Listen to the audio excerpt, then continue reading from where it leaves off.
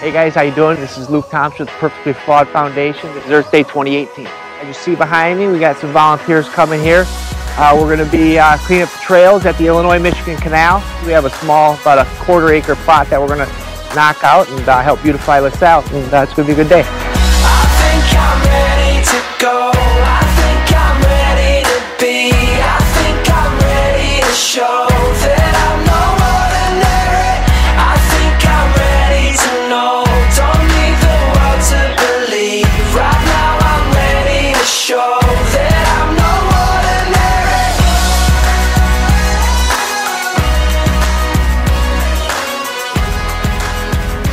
2018 Perfectly Flawed Earth Days is our second annual event. This event has a special spot in my heart. It was the first event of the Perfectly Flawed Foundation right when we started going, and it was basically to show that anybody, regardless of their past, can make a difference in their community. I was inspired by a lot of the work a lot of the mothers groups were out there doing with awareness with the opioid crisis, and I was just looking for something I could do from the user's perspective. So it was important for me to lead by example and show that regardless of your past, you can make a difference in your community.